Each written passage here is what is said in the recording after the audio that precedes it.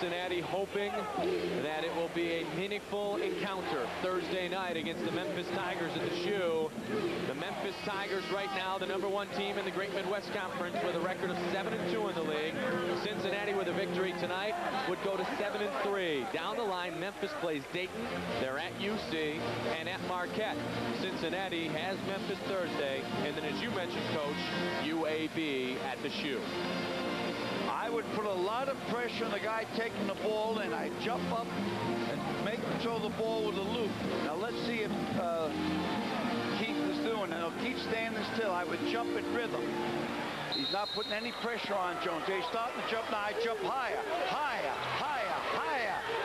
If it's good, it's over. Harper! Oh! Let's see what they say.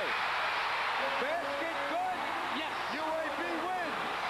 The basket is good. The follow by number 25, James Bristow. The Blazers have earned the victory.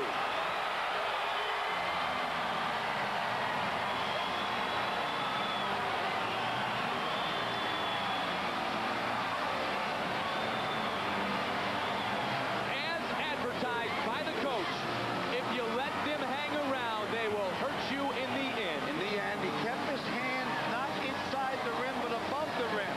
Now watch the clock. Now watch it goes up. That's no good. Absolutely good. Excellent call by the ref. Watch the clock here. There's another angle on. There's the shot.